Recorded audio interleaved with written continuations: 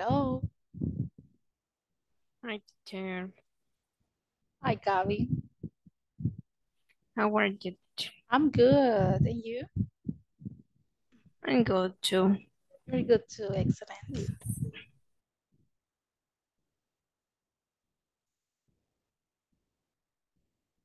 Okay, let's wait for your classmates so we can start with the class. Just give me 1 second, okay?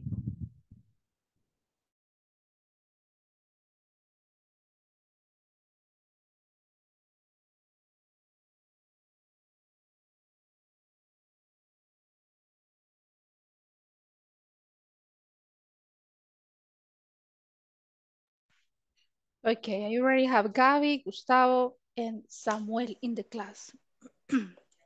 Right. What happened to you today? I thought you were not coming today. Pensé que no venían ahora. ¿Qué pasó, chicos? I was expecting you to be here before 1, and it's already 1:07. Are you okay? Are you busy right now? Ok, vamos a empezar ya.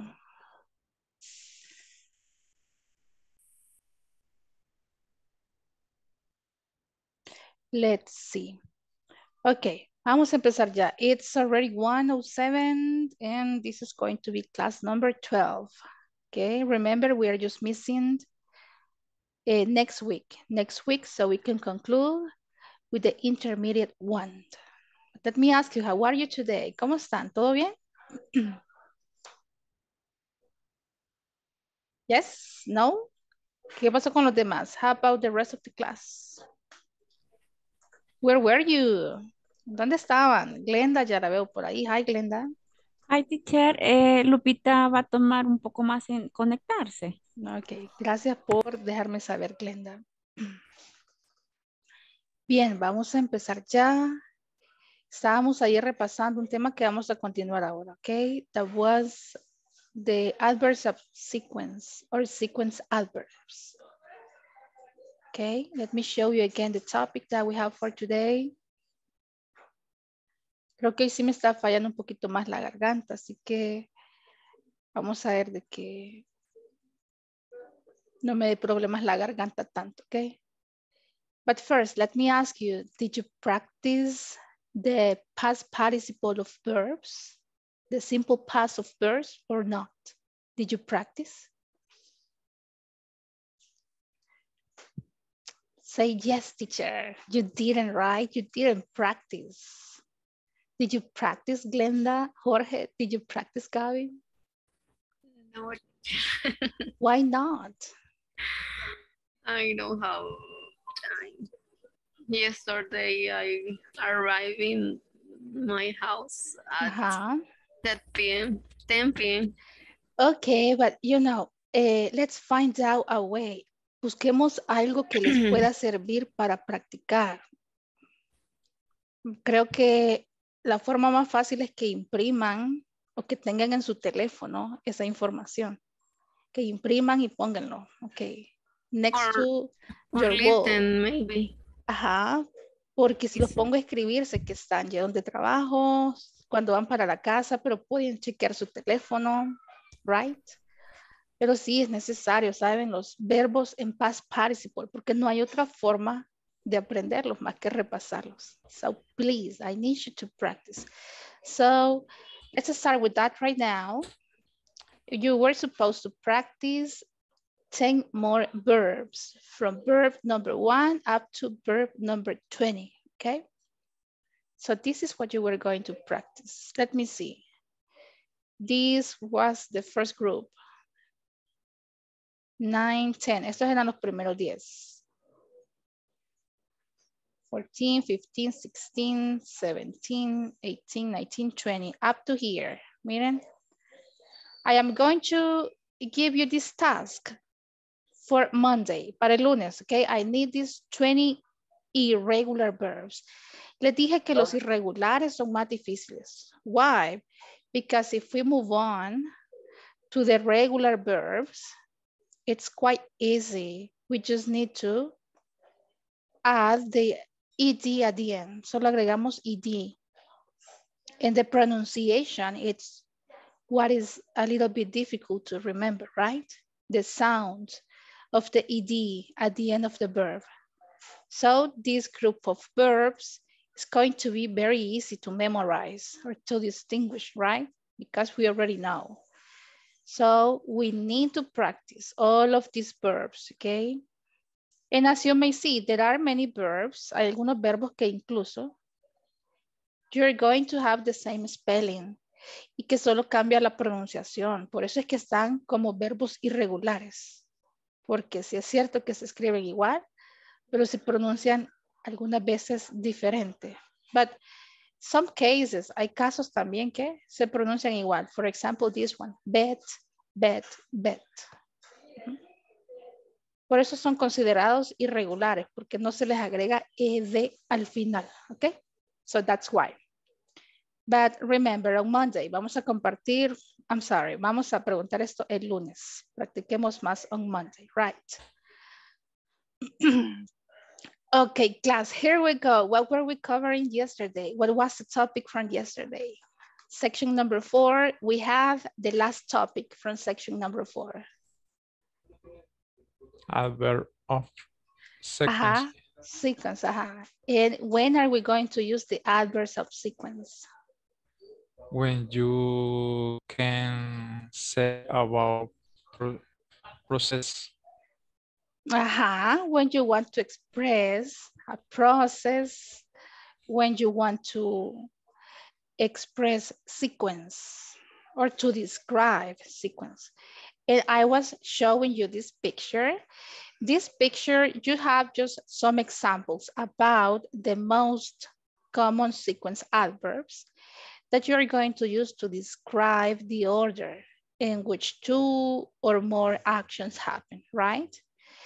Y les decía que es bien común encontrar estos números ordinales, first, second, third, y así se puede escribir. O también podemos tener expresiones como after, before, finally, secondly, then. ¿Se acuerdan que les decía de then? Este es uno de las expresiones o de los adverbs que no necesitamos poner una coma después de este, ¿ok? En el caso de after, sí hay una coma, first, lastly, next. Todos llevan una coma, pero then is like an exception. Es una excepción, ¿ok? We are not going to add a comma, right? That is grammar. Ya está establecido como una regla de gramática, ¿ok? ¿Qué vamos a hacer ahora? Let me show you what we are going to do. We have 2 activities for today, and you are going to speak today. You are going to make a very short presentation, similar to this one. Take a look at this recipe. ¿Se acuerdan que era una recipe? What is that? Receta. Una receta, okay. And I want you to help me out and tell me how to make a cup of tea. How do we make a cup of tea? What is the correct order? Quiero que me den el correcto orden ahorita. What is first? What is the last step? What is the correct procedure to make a cup of tea? Una taza de té. Okay, go ahead, speaking time. ¿Cuál es lo primero? What is going to be the first step? First boil some whatever. Okay, first we are going to boil some water. What is the second step? Or what is next? Put the tea bag into cup.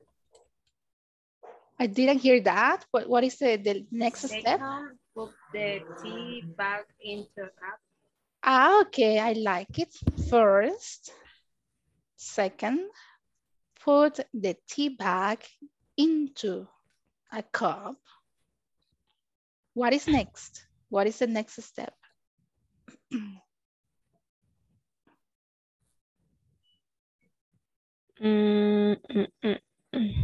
Hay una secuencia y son números ordinales, right? We have first, second. Third. Oh, third. So what is the third step?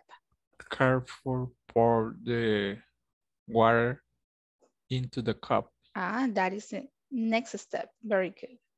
May I know which is the next one?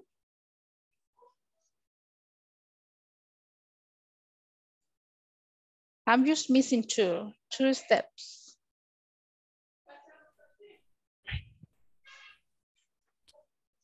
Then add the biscuit and enjoy your tea. Are you sure? Next, add some sugar and milk. Ah, okay. Yes, this is going to be the next one.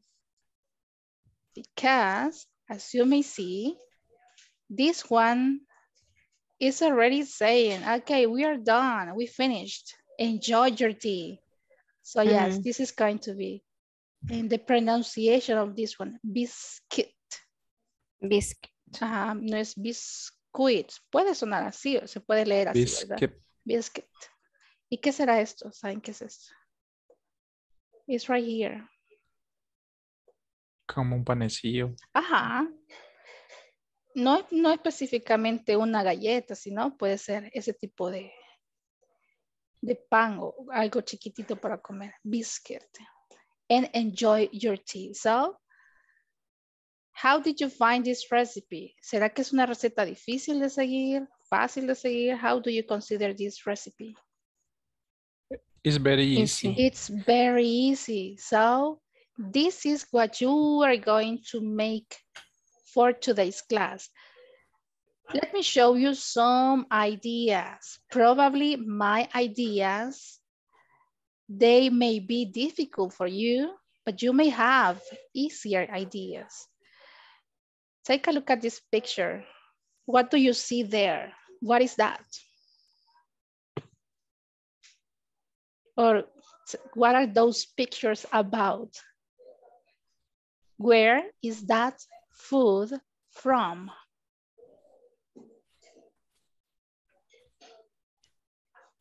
Some typical. Exactly. From El Salvador. And how do we say comida típica de El Salvador? How do we say that in English?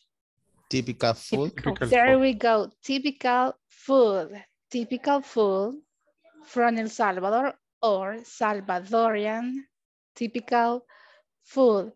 Do you recognize this one? What is this? Is this typical food or not? Probably, right? Exactly.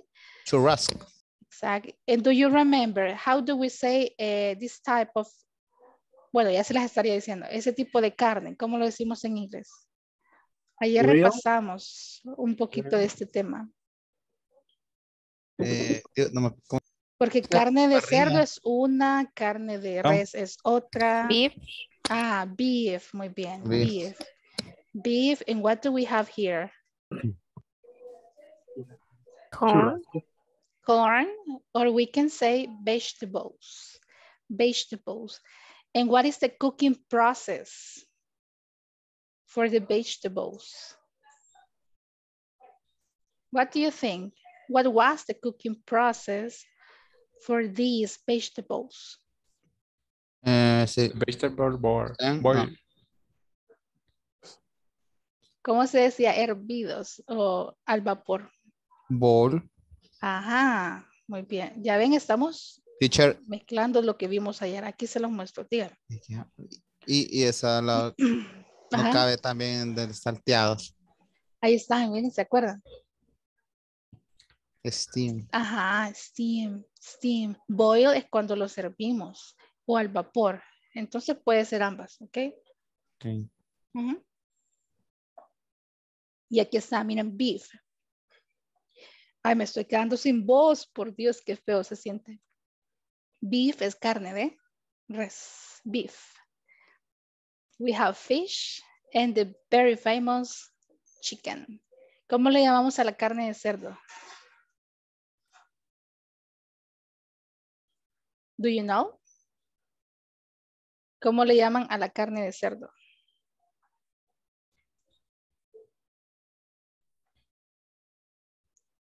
Nadie. Pork. Pork se le llama. Pork. Okay, what do we have then? Take a look at the second picture. What is this picture about? How do you say that in English? Uh-huh. Do we have a special name in English or not? What do you think? So, No, the second picture. Picture number 2. That is not soup. ¿Cómo se dice churro? ¿Qué piensan? ¿Será que traducimos los nombres o no todos se traducen? Probably not, right? Ya les voy a mostrar what is the correct form. Estamos sondeando su conocimiento, don't worry. Number 3, what is this about? What is this dish name? Sup. Ajá. ¿De qué patas, será? mondongo. Okay, probably. In picture number 4. Con toalla. What is that? Yuca. No sé cómo se dice. No sé cómo se dice de yuca ni fritas. Okay. Pero yuca con chicharrón. So this is not the original, right? ¿Cuál es la original entonces? Or the most common one. Con pepescas. Con pepesca. And how do you say pepesca? Nah, ni idea.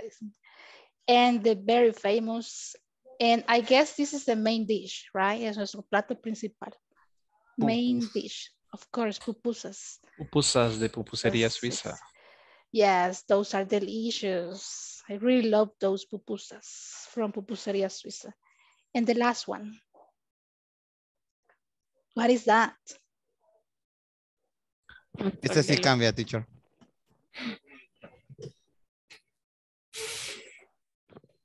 ¿Qué piensa que es? Bueno, miren, let me show you. You know, a algunos platillos sí les podemos hacer la adaptación a inglés. Pero hay algunos que no. Por ejemplo, pupusas, tratan de traducirlo, pero se pierde la esencia de el nombre en sí, pupusas, ¿ok? Entonces, existen dos tipos de traducción. O dejamos el nombre, porque es un nombre ya establecido, un nombre propio de la comida, en español, o también podemos adaptarlo en inglés. Les voy a mostrar cómo sería. So what is the goal for today? La meta de ahora es que ustedes me hagan los pasos. Simple steps with this type of Salvadorian food. Look at the information that I got. Exploring Salvadorian, incluso eso, miren. Salvadorian es aceptado y también Salvadorian. Ambas nacionalidades. Ok, podemos establecerlas así. And we have the top 25 foods from El Salvador. And this is the picture that I was showing, you know? Look, pupusas, ¿cómo lo traducen? Stuffed tortillas. I don't really like this. Yo le seguiría llamando pupusas. Por eso ven, la adaptación a mí no me parece bien. Pupusas are pupusas, right? Not stuffed tortillas. Muchas veces cuando nosotros estamos haciendo este tipo de traducción es para que las personas comprendan de qué se trata, ¿ok? En mi caso, cuando me ha tocado hacer traducciones, no se hacen como literal, sino para dar una idea a la persona. So, pupusas are pupusas, right? Look at this one. Sopa de mondongos you were mentioning. And look at the idea that they are giving us. But actually, I will still call it in this way. Yo seguiría llamándole así, ¿ok? And here you have an idea. Aquí tienen como la idea. ¿Qué tocaría hacerles a ustedes? Hacer como los pasos. First, second, third. Take a look at this one. Sopa de pata. Cow foot. Cow foot soup. Okay. So just to give you an idea. Sopa de res. This is very accurate. Esta sí es muy, muy cercana. Beef, Soup, sopa de res. Aquí sí. Beef soup. Gallo en chicha. Take a look at this one. Rooster. Rooster soup. Entonces, todo esto no se le da traducción, ¿ok? Sino solo al animal, que sería el gallo. Sopa de gallo, pero nosotros le llamamos gallo en chicha, ¿ok? Sopa de gallina india. Look at this one. India la traducen como wild, salvaje. Wild chicken soup. Wild chicken soup. I really like this one. Sopa de pescado. Yeah, this is very accurate. Fish soup. And you can continue. You are going to find 25 different recipes from El Salvador, right? And I want you to take a look at this one. There are some ingredients. Miren algunos ingredientes that yes, we have like the translation. Tenemos la traducción, pero hay otras que no, miren. Like this one. Achiote. No hay una forma de traducirlo, entonces lo ponemos igual. Achiote, right? So what I want you to do for this class, I am going to give you some time and you are going to prepare or let me see, to present the information about a typical food from El Salvador, okay? It doesn't matter the recipe that you're going to present. Puede ser incluso una taza de té o de café, como yo les mostré. Easy, right? And you're going to express the idea in simple words, palabras simples, like these ones, right? How many sentences do we have here? 5 sentences, okay? And I'm going to explain the recipe in simple words, okay? But you're not going to be alone. You are going to work in pairs, or if you want, you can also work in groups of 3. So this is going to be easier. You are going to create the recipe, try to bring a picture so we can listen, take a look at the picture. And one of the group is going to present the recipe, okay? Is it clear what we are going to do right now? ¿Sí está claro lo que vamos a hacer? Una receta, Salvadoran recipe. Okay, les envío las pictures que tengo acá, el enlace, so you can take a look at the recipes and work on that. How much time am I going to give you? I guess 10 minutes. It's enough. Más que suficiente, 10 minutos. Right.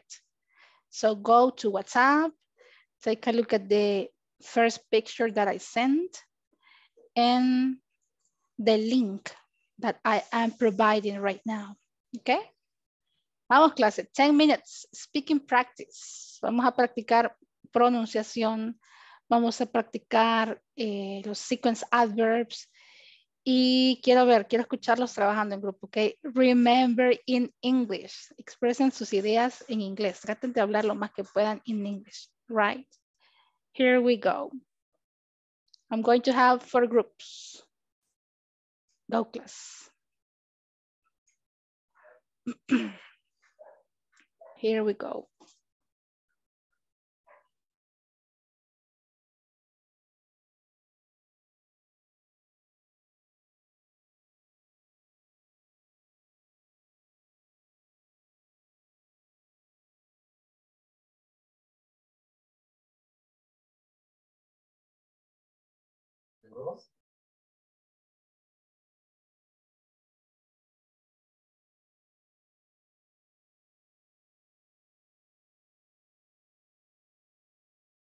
Hagamos Vamos a hacer de pausas. un coctelito, Sí, cevichillo.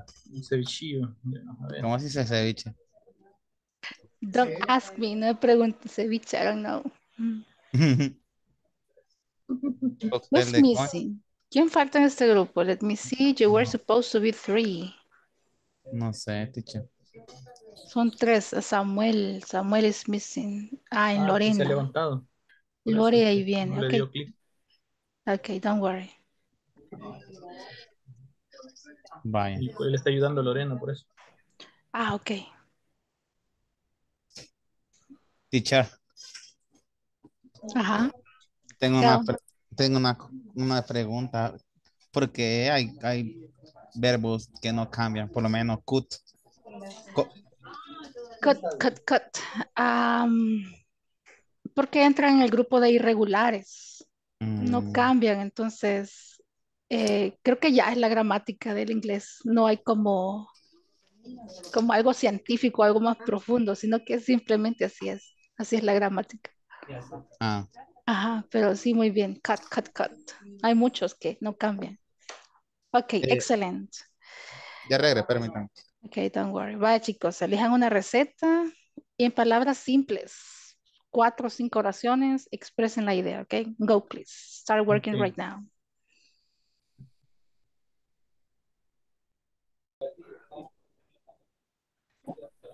Ok.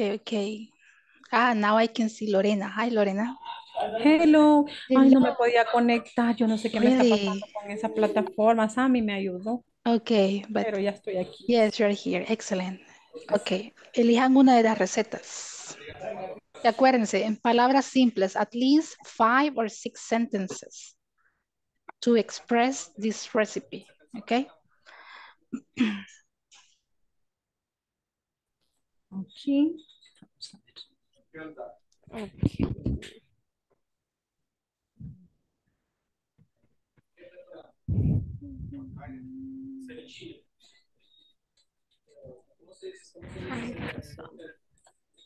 Clase. ¿Cómo acabo de entrar, compañera? ¿Qué es lo que vamos a hacer? Perdón. Una recipe, una receta. Pero cualquiera que nosotros querramos o en base a lo No, que... en base a esta página. Workspace. Ah, Ujú. hagamos. Yuca frita y sí. It's very easy. Ok. De bananas. ¿Cómo se dice rodajas? Ok. Some people prefer to go with. Ay, como decía la receta de ahí. Ah, pero el shred lo usamos también como Aquí triturar. está la ayuda ya. Ah, ¿Cómo teacher, how decimos do you molido, say teacher? moler? Moler. Pueden usar el verbo smash. Smash. Ah, smash. Ujú, ¿Cómo suena? ujú. S-M-A-S-H. Es Es Ujú. M sí, Smash. Ujú. she, ish, También smash. hay uno que es como pulverizar, que como es más fino, sería, Es que creo que queremos es decir, nos tocó grinder. la receta del atol de elote, queremos decir moler, molido, Ah, pues cuando sí, se muele el maíz en el molino. Ah, ok. También es ese verbo, grind. Un kilo de G-R-I-N-D. camarones chicos. 2 litros de agua. Grind. Un Green. trozo de Eso Ah, me Grind. pasa por no aprenderme dos el abecedario. litros de agua. green. Para la Ah, salsa, 2 tomates. tienen que Ojo, practicar, chicos. You need to practice. sal Green. al gusto. Green. Una taza y media Ok. de caldo de camarón. Y No vaya. oyen una gran bulla por Dormir este lado. Ay, sí. Decirle que le Ujú. bajen el volumen. Ah, There's first, second, third. Eh, tercer paso. En español. How do you say colar? Cilantro, cilantro. Lo vamos a hacer en breve, en una receta así corta. Cilantro, cilantro. Colar. Es- Está bien, teachers. Stained. No sé cómo está Ujú. bien Yeah, así. strain es un verbo. Yeah, strain. Strained. Sí, está bien. Ok. ¿Qué grupo están? Grupo 2. Les voy a mandar a Lupita para que Ok. se base con Sí. ustedes. Grupo 2. Strained. Here we go. Colar en una manta. No sé cómo voy a poner. Solo colar, no. Oh, ajá, Solo ajá. colar. Colarlo. Ah, ok. Don't be that specific. Excelente. Ok. Colar. En olla. No sería solo poner a hervir. Sería put to boil. Pues sí, pero tenemos que decir en qué la vamos a poner a hervir. No, no lo- Se le apagó el micrófono, Jorge. Sí. Ok, Sí, va. poner a hervir. You can also say boil, hervir en una pot. Boil in a pot. En una olla sería. No poner a hervir, sino solo hervir en una cacerola. Boil Hervir en olla. in a pot. Ajá, un pot. The Es como slide una oil, cacerola. boiled.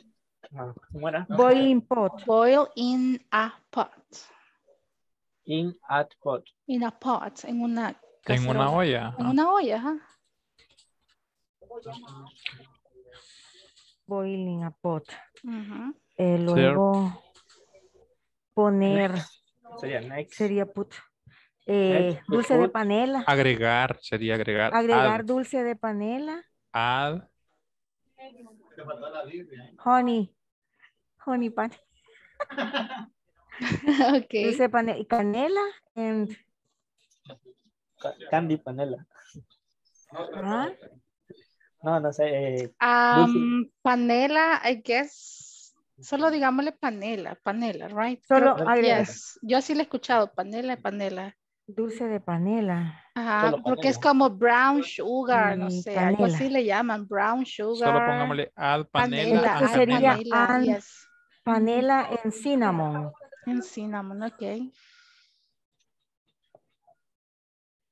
Y después mix. Claro. De También panela. solo 3 pasos vamos a poner. Y mezclar. No, ¿cuál mezclar? Es que se le agrega ahí y de ahí se deja que esté hirviendo y luego ya está. Vaya. Entonces ahí estamos. ¿Por cuánto tiempo? Hasta que se termine. No, No, es que se deja por unos ciertos no, minutos cuando y el no se plátano está consume todo. blandito, Se cuando el quema. plátano está blandito ya absorbió el dulce. ¿Cómo lo ponemos? 10 minutes. Dejar hervir. ¿Algo así? Creo que- Dejar hervir, Dejar. let it boil. El verbo let es dejar. Let it boil. Let it boil. Ujú. Dejar de pie. Dejar hervir, exacto. Let Let it boil. boil. Como puerto para su disfrutar. Ajá. Y luego And servir. enjoy. Serve and enjoy. Así como la taza de té decía. ¿Qué decía la taza de té? Ajá, enjoy. Disfrutar. Enjoy. That's it. Did you finish? Dejarlo. Let Let it it boil. Y el 5 sería el Enjoy. Disfrutar. ¿Sí? enjoy. Enjoy. That's it, yes. O sea que el 5 sería finally. And finally, Enjoy. exactly. Enjoy it. Ujú.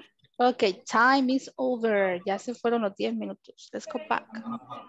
Vamos a la sala principal. Thank you, teacher. Disfrutar. Thank you, teacher. You're welcome.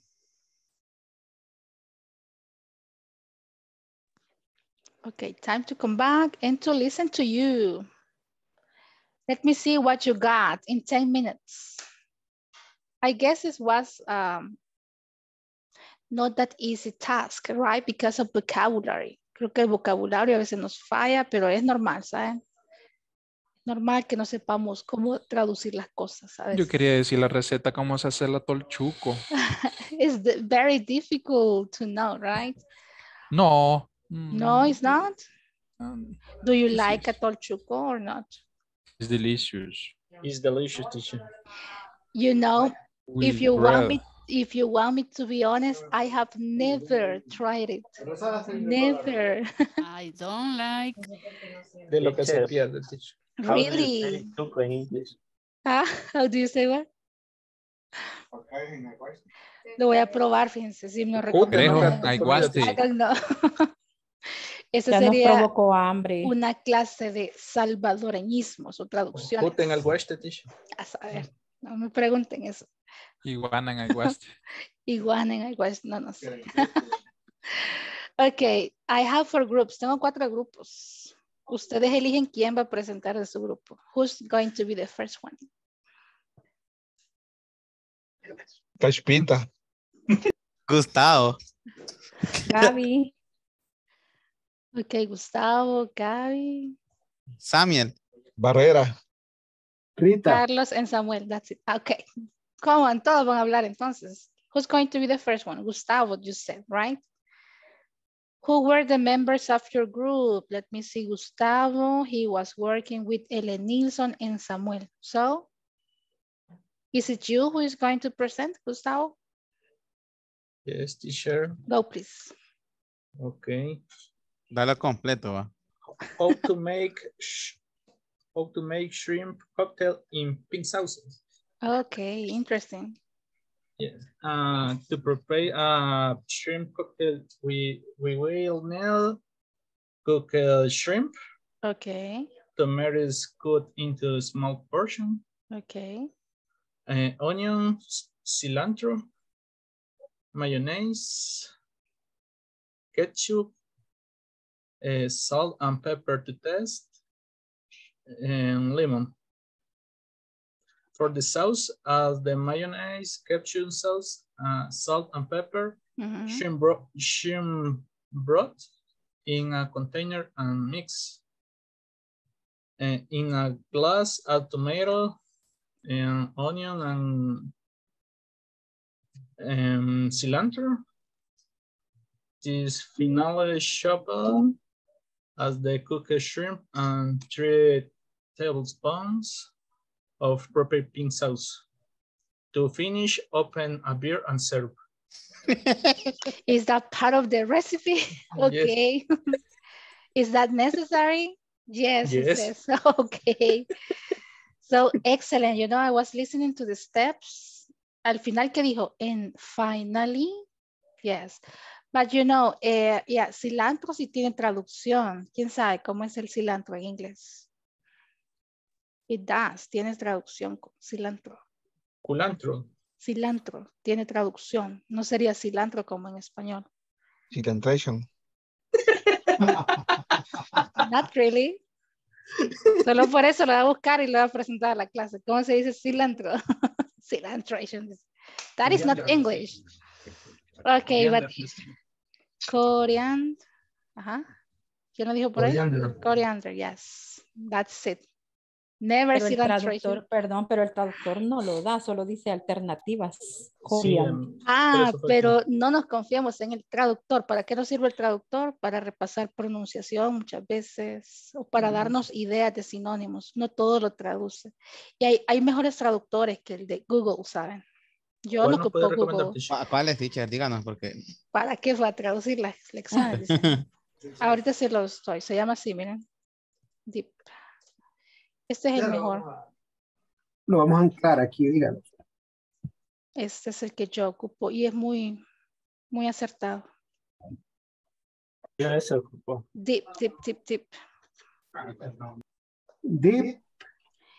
Deep y una L después. Deep. Justo en ese lo estaba viendo yo. Eso usamos nosotros, teacher. Bárbara Lorena, justo. Bárbara Lore, excelente. Ese es el más... Copia.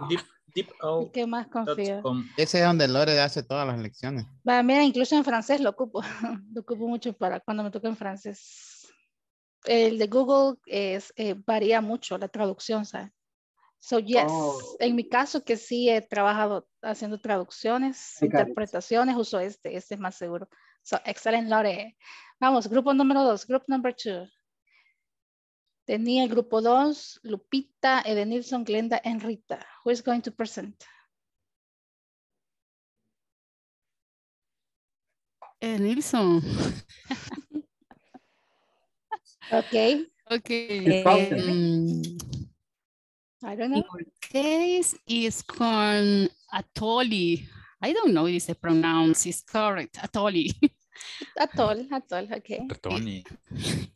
What Use is the, that? Dale Romas. Google Déjenme a Rita, vamos Rita. Okay, the first step is Yes. shredded corn.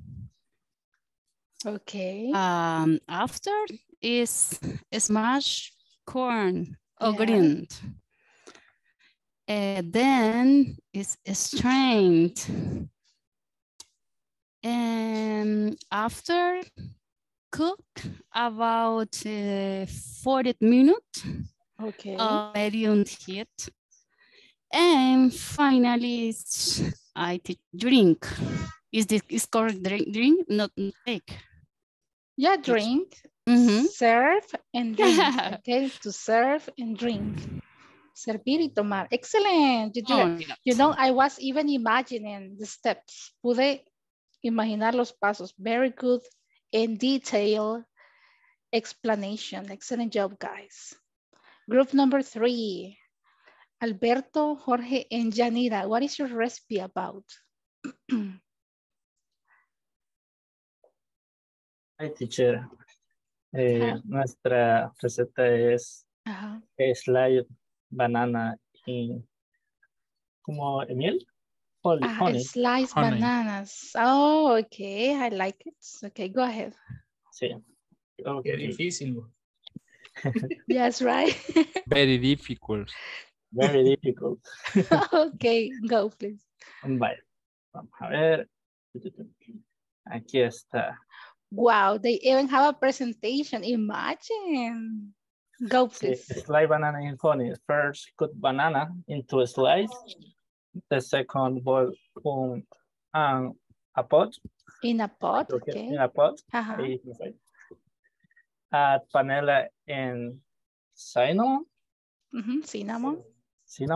Let it boil.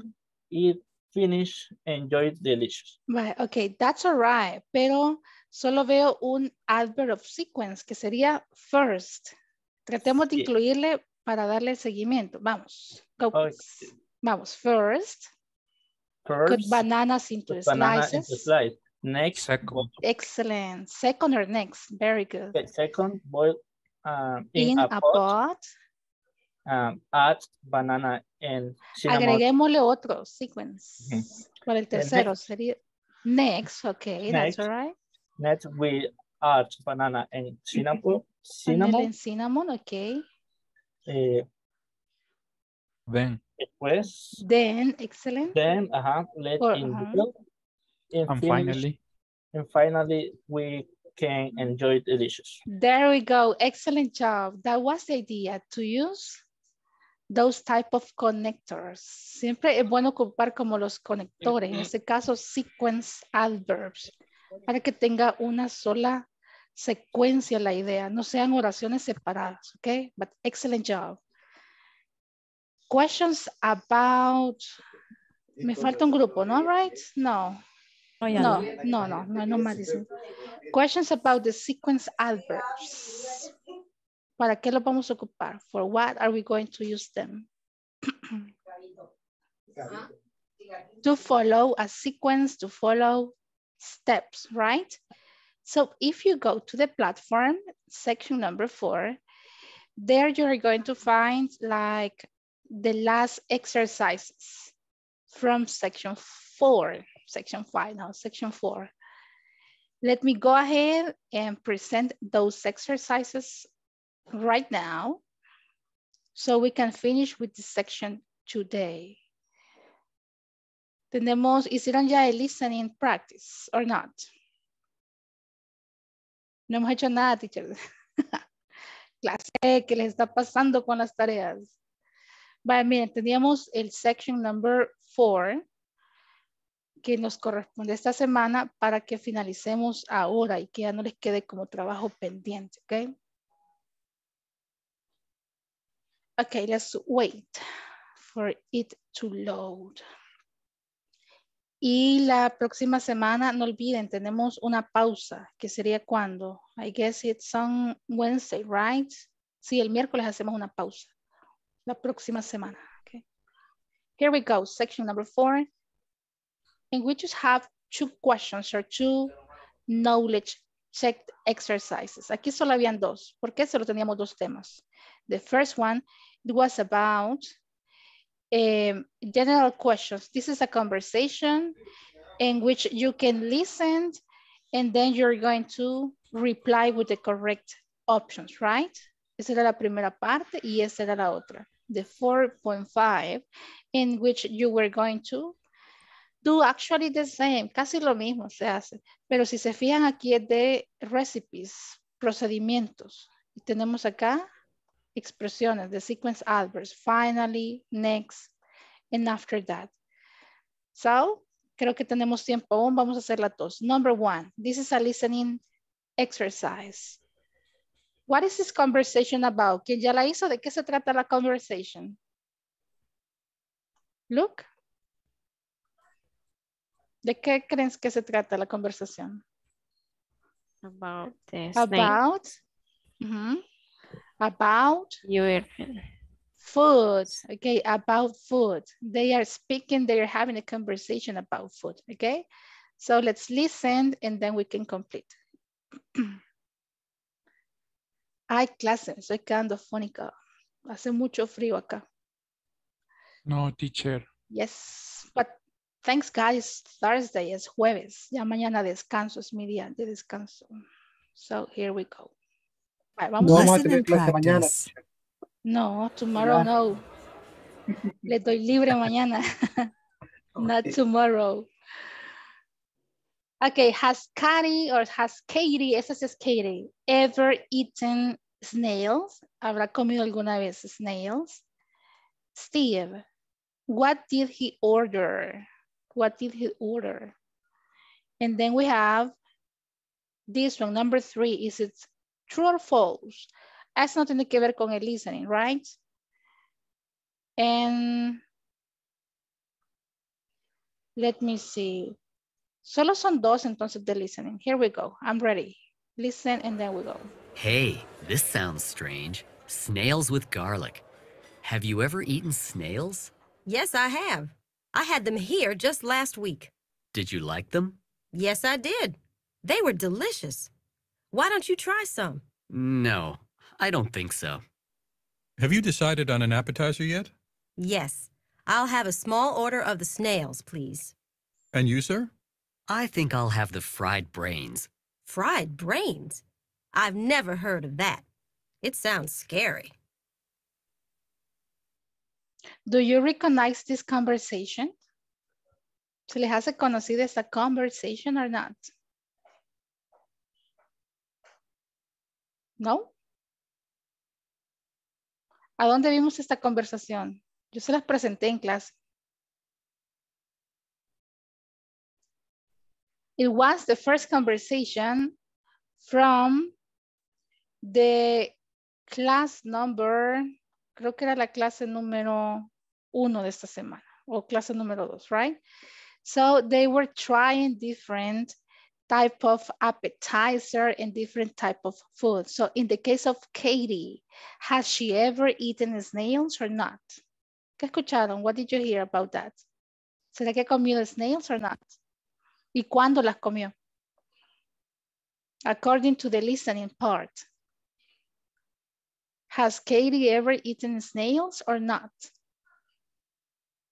¿Escucharon la información o no? Yes. Dijo que sí, Listen pero and ¿cuándo? practice. Last week. Yes, Hey, last this week. sounds strange. Yes. Snails with garlic. Have you ever eaten snails? Yes, I have. Yes, I have. I had them here just last week. I had them here just last week. La semana pasada. The first one. Y la demás información no corresponde al listening. What did he order? ¿Qué ordenó? Era un appetizer. Did you like them? Yes, I did. They were delicious. Why don't you try some? No, I don't think so. Have you decided on an appetizer yet? Okay, listen. Yes. I'll have a small order of the snails, please. And you, sir? I think I'll have the fried brains. Fried? I think I have. ¿Qué ordenó? Snails, fried brains, or a burger? Fried Fried brains. brains. Imagine. Y el cerebro frito, teacher. It sounds disgusting, right? So it's the simple past tense that involves events that happened in the past and have been completed. Yes or no? Miren, pasaron en el pasado, terminaron, han sido completados. Yes. ¿Es esa la descripción del simple past or the present perfect? The simple past. Acuérdense, esta es la palabra clave. Han sido completados, finalizaron totalmente. What is the correct response to this question? Have you ever eaten Mexican food? Acuérdense, vamos a responder con el auxiliar. Entonces, ¿cuál es la única correcta? Have you ever eaten Mexican food? Yes, I have. Yes, I have. Ni siquiera tengo que leer el complemento. What is the correct response? Miren qué auxiliar tengo acá. Did you drink coffee this morning? Did. No Yes, I puedo did. decir yes, I have. No, I haven't. ¿Por qué? Porque no le corresponde el auxiliar a la respuesta. And that's it. Questions about this one. Así tienen que tratar la gramática, entenderla de esa forma, ¿ok? Saber manejarla de esa forma. Y el último ejercicio que teníamos acá era este, 4.5. Which snack does this recipe describe? Está describiendo a una recipe. Kernel, ¿saben qué es esto? Start to pop. Empiezan a pop, pop. This is an action. Shake the pan gently every few seconds. ¿Saben qué significa esto? Kernel.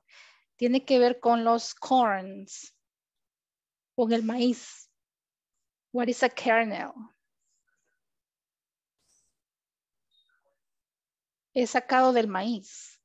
Entonces, si tiene que ver con maíz, será pizza, toast, bagel, o popcorn. Popcorn. Entonces, sí, kernels son los granitos del maíz. Cuando ellos empiezan a reventar, pop. ¿Qué dice? Shake the pan. Sacude o mueve la cacerola o donde los están cocinando. Gently, generosamente, dice cada cierto tiempo. Okay, what is the last step in making guacamole dip?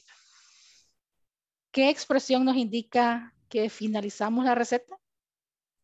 Finally, a little salt.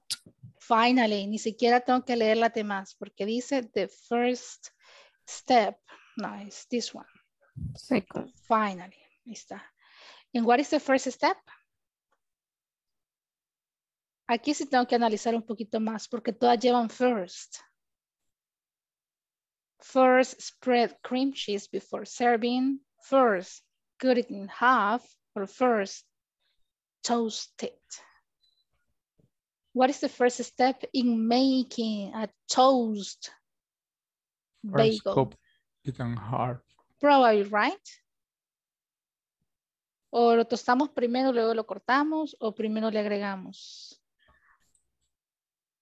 Let's try with this one. Which sequence adverbs are not... Ok, ¿cuáles no se intercambian? Veamos. First. Finally. First, right? Finally. It should be finally, right? Okay, look at the comments that we have here. Exonerado. Make sure you select all of the correct options. Puede haber más de una.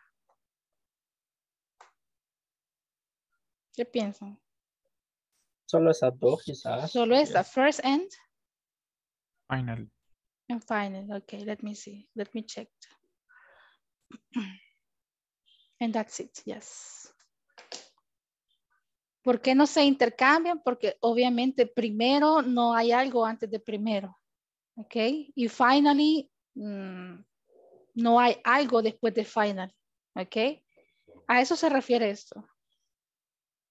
First es primero, no hay nada antes de first. And finally es nuestro último paso, no existe nada después de finally. And that's it. Ahí están los ejemplos. Just on time. La clase C nos acabó bien rápido. Class, Questions about the topics, los temas que tuvimos en section 4. Questions, comments. ¿Cuál es su tarea para el Monday? ¿Quién me dice? Los verbos. Los verbos, practíquenlos. Practice the verbs. Impriman, alguien que se encargue de imprimir, pegar ahí por la oficina, andarlos en el cell phone, repasen. Please, no hay otra forma de memorizarlos más que practicar, ¿ok? Time is over. I really hope you to have a good afternoon. And we are going to continue on Monday, okay? Bye-bye, class. Okay. Bye, See you teacher. Monday. teacher. Bye-bye. Teacher. Bye, Teacher. Bye-bye. Bye, teacher. Bye.